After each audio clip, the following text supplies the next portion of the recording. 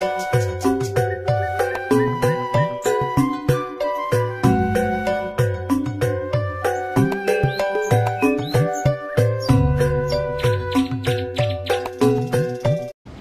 everyone! Hi guys! So we are today with Lawrence Blair. Lawrence Blair!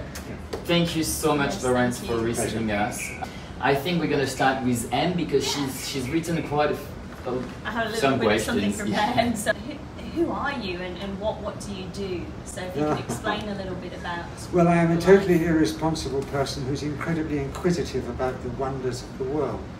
My parents took us to Mexico, emigrated to Mexico when I was a teenager, and there I discovered jungles and wild animals and ancient cultures. So when I eventually made it to Indonesia, quite young, during the year of living dangerously when they were murdering each other, I still discovered Indonesia was the equivalent to Mexico multiplied by 150. So I'm trained in anthropology, particularly my field is psychoanthropology, which deals with the range of the human mind. And for many years, my late younger brother, Lawrence Blair, and I were data gathering for psychoanthropology, which means trying to track down and live with tribal peoples who ideally had not been contacted by their own governments or by missionaries.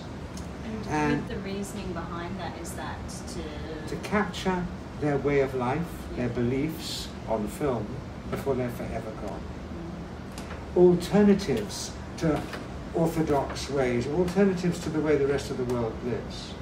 So they were like rare fish that are in an aquarium that is, or a pool that is shrinking, and you want to capture their way of life. And I find now that, of course, much of the film that we took is absolutely historical. Yes. And the film was subsequently picked up by BBC and PBS in America and ABC in Australia, and it came out as a series called Ring of Fire. And it's as much an adventure of self-discovery by finding out what do these people believe, their alternatives, all ancient alternatives to birth, death, sex, mysticism, environmental wisdom as to what all the plants do for people.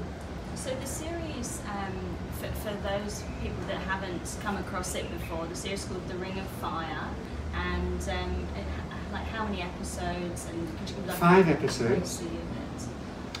Co-produced by Ringo Starr. Did he fund it? Or? He funded some of it. Okay. He's one of the investors. And The when- very first films, including Spice Island Saga, where we sail with the piratical Boogies tribe for a couple of thousand miles, yes. We've seen this footage and like how Wow. you even manage to one film and two stay alive. Like I mean that takes a lot of Well, those were the conviction. days when there were only 2 of us, you see, there were just 2 of us. Mind you, we had 1/4 of a ton of equipment. It was 16mm film.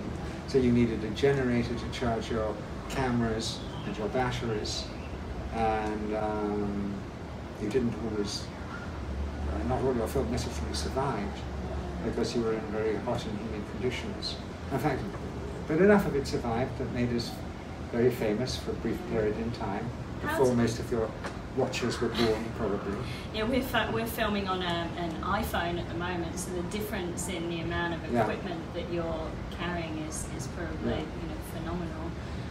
So with the footage, did you film every day, or was it just... No, because you only have X amount of film with you, and you had to be very careful not to overshoot, because you wouldn't have any more stock left. So obviously we missed some amazing events and happenings, because we felt we needed to hold on to that film because we needed another link or another story point in our film. So you had to husband your film very carefully. And sometimes we didn't shoot for weeks and weeks and weeks until what we had come for happened. Like an amazing festival, say, riding horses, where the people tried to murder each other from horseback. What duration did you film over?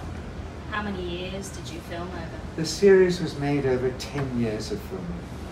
So it was taken from the best of 10 years. And it came out, first of all, as a 4-part series, 4 1-hours. And then subsequently, when I lost my brother here, we were already planning to take some of our tribe, crazy friends from the past, out to visit these wild places including Mick Jagger and Jerry Hall. But my brother very inconveniently and inconsiderately died just beforehand.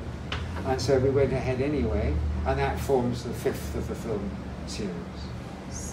And it's a sort of goodbye to him too, and a sort of paean to him, and to tip the hat at the amazing stuff he did. Because when I say it was 2 of us, he was definitely he was the director on the film series. He was the cameraman. He was the filmmaker. I was just the bullshit artist. And a very good bullshit artist at that. Do you want to ask them? Look, me, I just remember on the video when you were with the Boogie Pirates and you were looking for, you were waiting for bigger wind to come to be able to go faster and find your direction, and you had this dream during the night. First of all, what brought us to Indonesia was a meditational group. The guru happened to be based in Java, and this was before it was trendy. Not many people, for instance, the Beatles hadn't yet followed Mahesh Yogi. But by being involved in a meditational way, and then coming to Indonesia, one got quite into dreams and consciousness in dreams and being aware of the invisible worlds.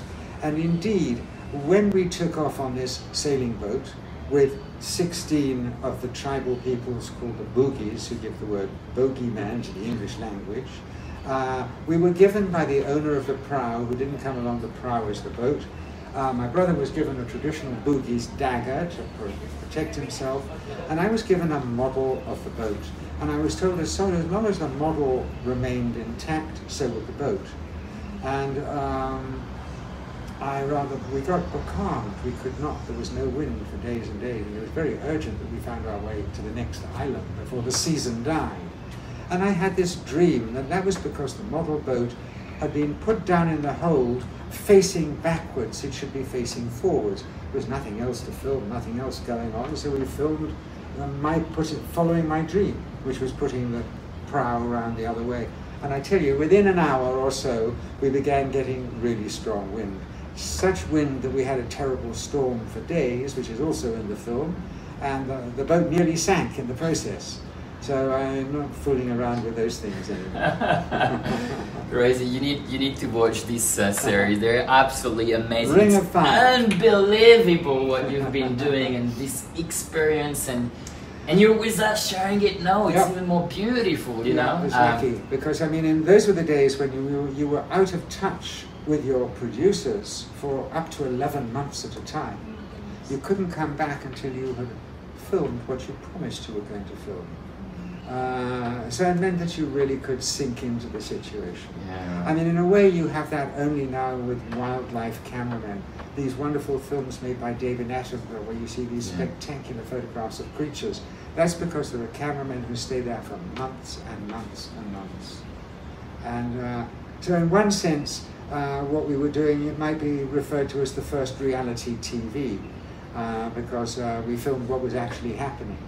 And sometimes in the case of tribal rituals, we had to wait for months and months for them to happen. So it was an exciting time, and it helped open up Indonesia to the outside world, which is something I have ambiguous feelings about.